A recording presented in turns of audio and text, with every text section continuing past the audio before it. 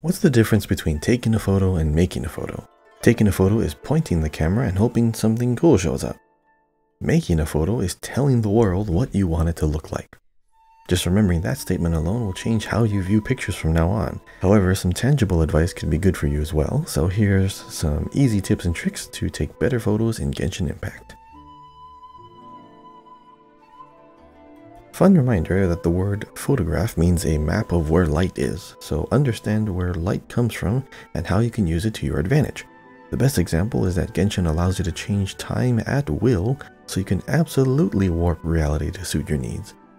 You can make the sun shine from directly above or from the side depending on what time of day it is, meaning where the sun or moon is in the sky.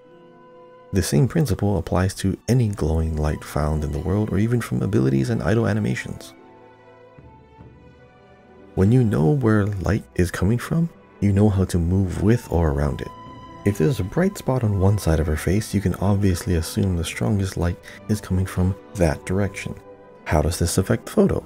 Well, sometimes the light may cast unflattering lines and shadows on the character's face, and sometimes ruins what could have been a perfect photo if the light didn't make it look like the game failed to render half her face. Work with the light or around it. Never feel like you're stuck or have to settle. A slight turn can make a world of difference. If you really want to take a photo of a character, try your best to literally make the world revolve around them. You can often find lots of ways to make something like a picture frame around them, thus making the viewer focus and appreciate your favorite waifu. You could find a doorway or a gateway to put their head right in the center to highlight them.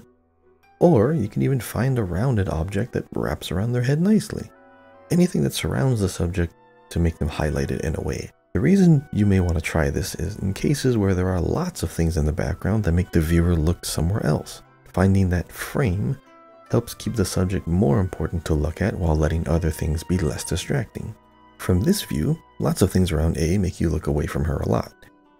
And just by tilting the camera, you can see the mountain revolves around her and surrounds her and makes you look right at her in all her majestic glory, with the bonus of having something cool in the background to complement her.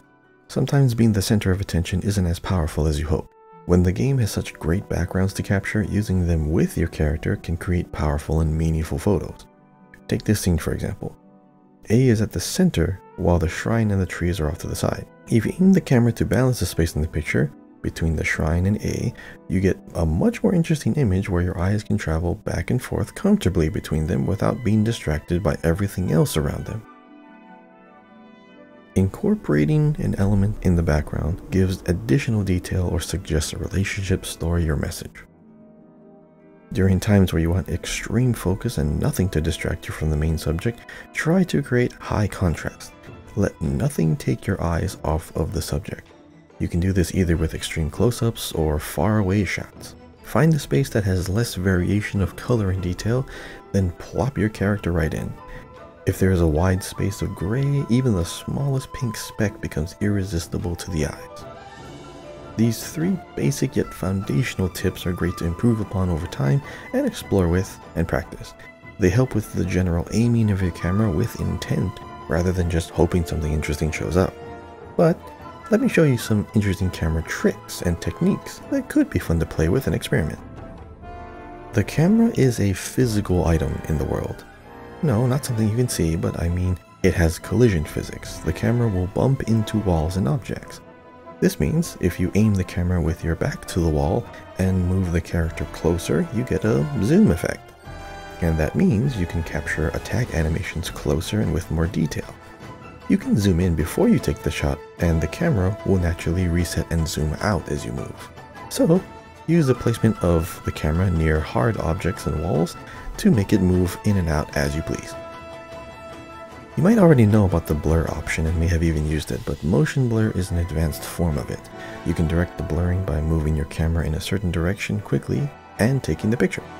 This can imply motion and speed in a photo, even if the character is idle. First, make sure the motion blur setting is turned on to let the camera be able to see this effect, and then practice this a few times. Get a sense of the direction and timing with the character animations, because when used with a camera gadget, you can get some pretty cool action shots. Notice Notice something weird that A is doing? Her head is turned, but she's not facing the camera. The camera setting that turns her head always forces her head to face the camera. Sometimes when the character poses at an angle, they have a little bit more dignified stance, or even one with more personality if you change their expression. If you walk close to a named NPC, the character will turn their head to look at them. So, 3 tips, 3 tricks, as promised. One last thing I wanted to point out, as I'm sure you've noticed by now, all these pictures were taken in the same area, so you don't ever have to travel far to find a great spot for pictures. In a game like this, great scenes are everywhere, so keep your eyes up, look around, and you'll find a great place to make a photo. If you found this useful, don't forget to click the